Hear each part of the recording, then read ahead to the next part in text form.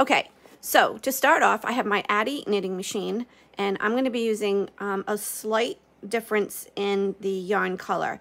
And the yarns that I get that I find work best in the machines is the Impeccable yarn. So I'm going to be using a darker gray and then a lighter gray here for my beanie hat. So I'm going to start with the lighter color. Now with the ADDI machine or the Sentro, you're going to have clips here where you need to start. So for the ADDI machine, you have 3 black hooks here. So I'm going to be starting at the first black one here, making sure that my machine is on knit and my counter is at 0. So to start, I'm going to hook my yarn around the first black hook. And then to cast on, I'm going to be going behind the next needle, in front of the next, behind and in front. And I'm going to do this all the way around. This is called long tail casting. So when you hear them say I'm going to cast on, this is what you need to do to get your machine ready to knit. So again, behind, in front, behind, in front, behind, in front. And I'm getting a little bit of tension here on my yarn. Behind, in front, behind, in front. And you want to take your time doing this. You don't want to miss any needles. Okay, behind, in front, all the way. And you have to do this every single time you start a new project. Okay, so now I'm coming around to the end. So you can see that this would be coming to me behind the needle, in front is over here. So I'm going to open my little thing here, and I'm going to drop this down, and I'm going to close it. Now from here, I'm going to rotate the machine to get this started.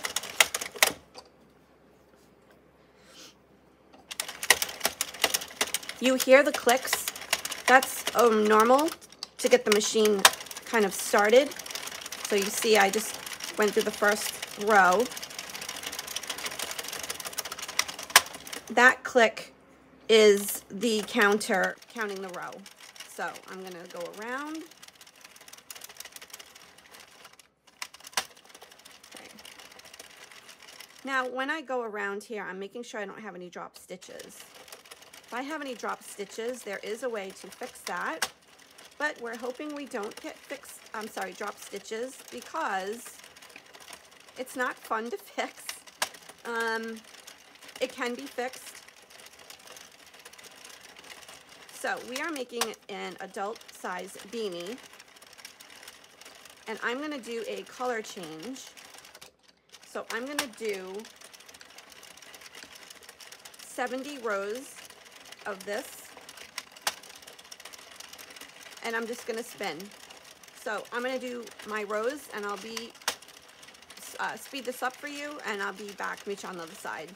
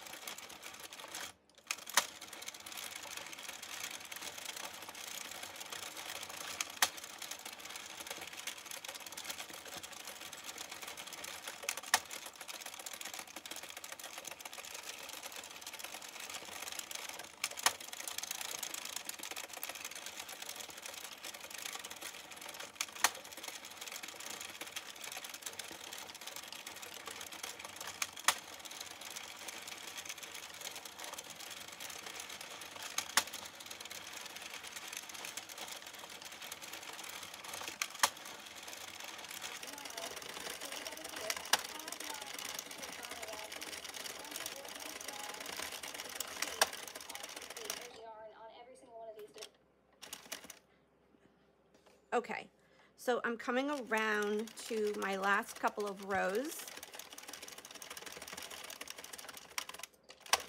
So I have one more row here.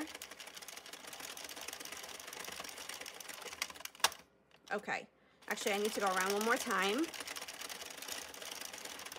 Okay, so here we go here.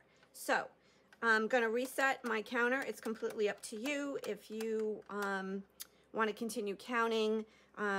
But anyway, so I'm going to open my little door here, and I am going to cut this because I'm going to do a color change, and just drop it in the middle. Nothing's going to fall off. The other thing is, as this gets longer and it starts hitting your table, all you need to do is evert the tube, and the weight will help pull this down.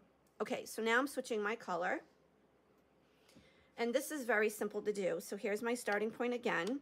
So I'm going to take the darker color, I'm going to drop it in the middle, and this is where I left off.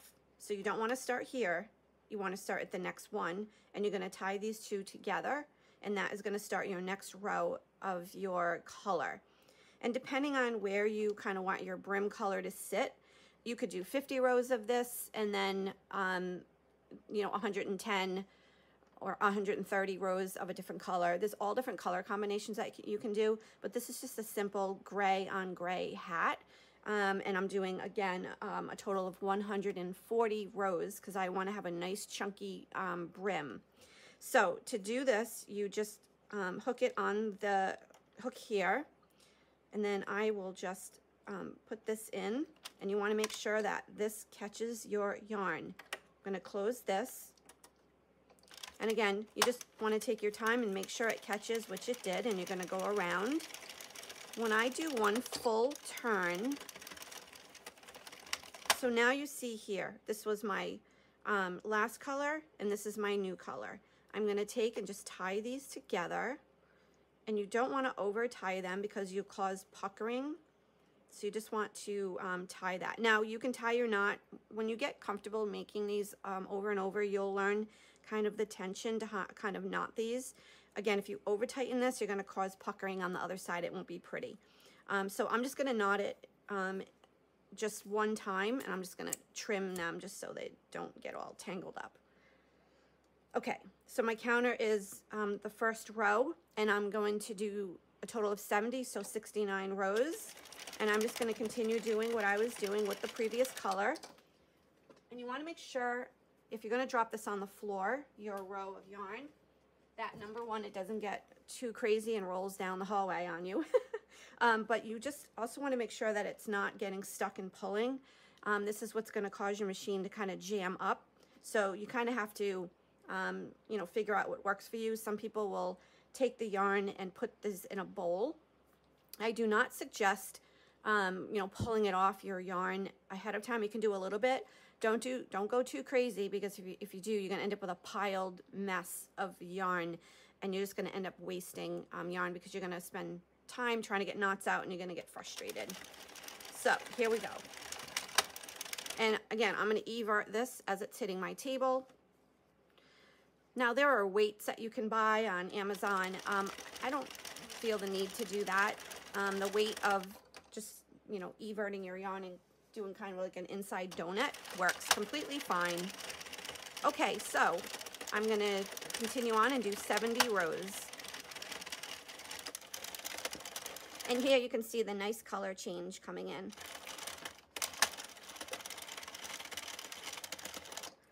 I'm actually going to put a little bit of yarn here.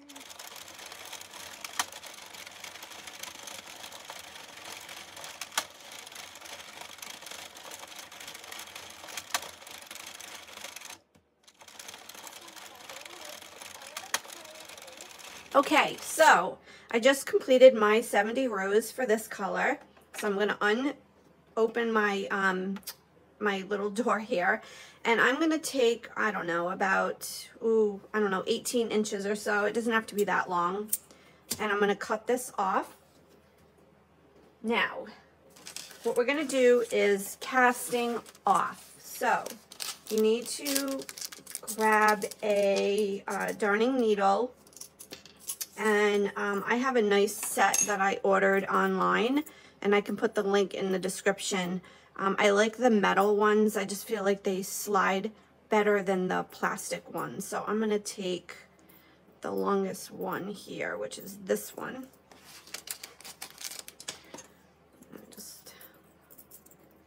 And these are not sharp. They are blunt tip.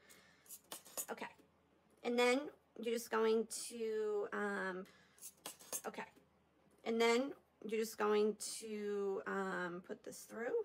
Okay, so starting here where this ended, you can see this ended here. What you need to do is you need to slowly turn your machine, put the needle underneath the loop so you can catch it, so you can pull the end of the yarn through, and this will yarn off that loop. You need to now turn your machine slightly and then pick up the next one and do the same thing. I like to take my time the first few loops, excuse me. Now I've been using the Sentro for a long time, and I just invested in this ADDI machine, and I'm telling you, it's like day and night. The Sentro is great. I've made a lot of great hats with it, a lot of nice gifts for my nieces, beautiful hats. I've done scarves, but I really want to start going to craft shows. Actually, I have one coming up on December, I think the 9th. So I'm making hats, I'm making scarves, I'm making fingerless like gloves. I'm going to do a tutorial on that next. And now that I have this ADDI machine, I'm actually going to be making a blanket. So I'm excited to try that. Okay, so once you kind of get the feel for this, you can pick up a couple of loops at the same time. Like here, you can go a little bit faster. I just be careful to not pull this way, because if you do, if you went too far, you may pull this one off and you're gonna have a drop stitch. So I just pull toward me, I take my time. I don't rush through this process. I spent all this time turning. I don't want to spend the next hour trying to fix a dropped stitch. And I have to be honest, I get kind of stressed out trying to do it, that I end up pulling it all apart and starting over. I don't know why. Okay. I know for me, knitting, and I actually started crocheting again, so I do have a playlist I'm starting of crochet, because gosh, my non taught me how to crochet when I was a kid, and I remember making these amazing blankets, and I haven't done it in years. So I have to tell you, I forgot a lot of the crochet patterns, and I don't have any of her. I have an old blanket that she crocheted for me, but anyway, so starting to crochet again, so I'm going to put some beginner videos up as well. I just work so hard at my job that I kind of needed to, I don't want to say force myself, but force myself to stop working. Through COVID, I work in healthcare. I work in the operating room. You know, I didn't work from home. I went to work every day, and I haven't stopped. And I've noticed that, you know, along with everybody else, I'm completely stressed out. And I said, you know what? I need to force myself to stop and get back to knitting and crocheting. And I said, you know what? I think I'm going to start a YouTube channel, because this will force me, it's kind of strange, to sit down and make projects. So, all right, I'm going to speed this up, and I will meet you at the end of this.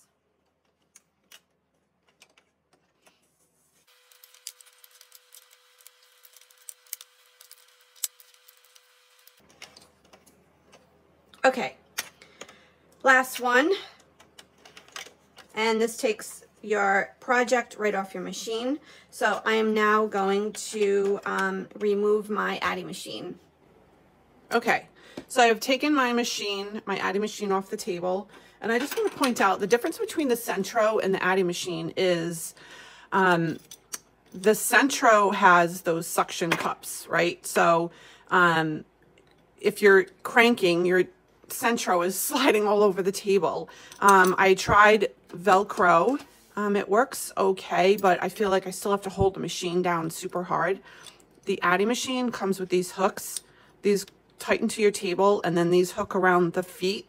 And I don't know if you noticed, but when I was doing the cranking, I didn't hold the machine at all. It is amazing. So I wanted to point that out. Okay. Here are a couple of pom-poms. So I'm not quite sure what one I want to put on. So I'm going to put those there for now. I'll pick those up. Okay, so here's my, and I just knocked my things off the table. So here's your tube, and when you take it off your machine, it's going to be all kind of, you know, rolled up. So pull it apart, stretch it out. I still have my needle on the end of this from, okay. Stretch it out, kind of form it back into shape. Okay. Looks good, no drop stitches. It looks really nice. I love this knit here. This is a little bit softer knit. Okay, so from here, what you're gonna do is you're gonna fold, you're gonna pull this inside out. Now, because I only had one color change, remember this is where we had the knot. And if I had several colors, again, you'd have knots all the way up. So you saw earlier how I trimmed this. If I didn't trim it and say, you know, I've done hats where I've had, you know, 10 different color changes, you end up with a mess of yarn. So that's just what I do. And you can just trim that off. Okay, so from here, what I do is meet the ends together. So this is everted, so it's inside out. The tube is inside out. So now what I'm going to do is I'm going to fold this in half. Okay. So I'm going to meet the ends here. So now the right side up is up, the inside out is on the inside, obviously, because this is a double walled hat. It's supposed to be nice and warm for the winter, and I'm just stretching it out. Okay. Okay. So there you go. Now, find your ends from the two ends that came together, and what you're going to do is you're going to close your tube. Simply, you just pull, and as you're pulling, you just want to make sure that this is folding or rolling out the opposite way. So this just takes a little kind of maneuvering, and I feel like I have a knot going on here somewhere, which is, here we go. Okay, so pull it, so see it cinches down. Don't pull too hard, you don't want to break your yarn. Okay, and I'm just going to cut this a little bit because it's a little too long.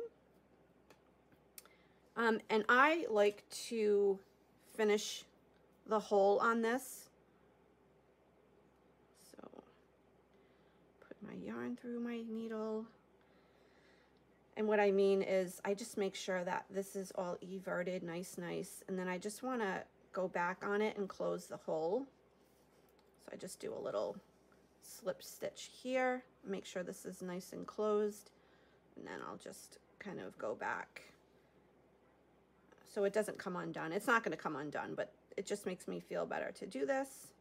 And this will be on the inside. It's going to be covered up by the pom-pom, but I just like to do this. Okay, so that's closed.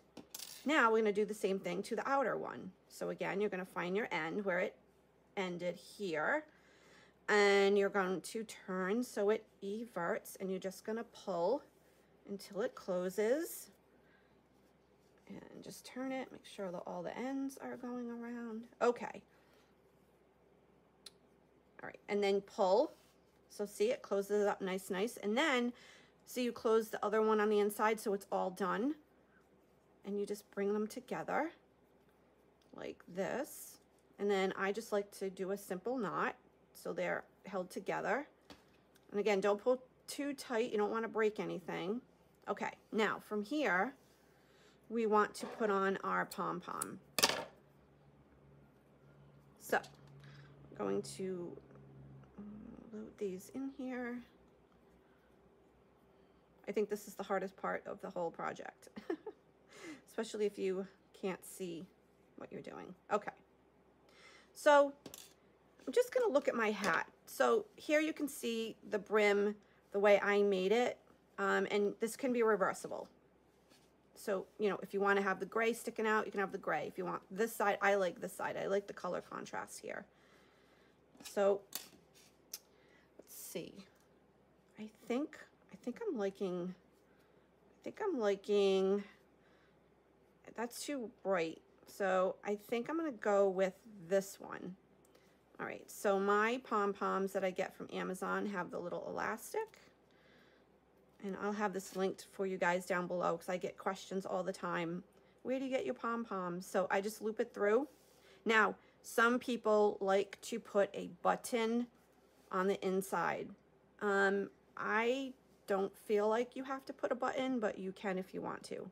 Now, you just want to make sure you catch both layers. And I'm going to pull my pom-pom here so it goes on the top. And then you want to come back through the top of your hat here. And then again, you want to catch the elastic part of your pom-pom.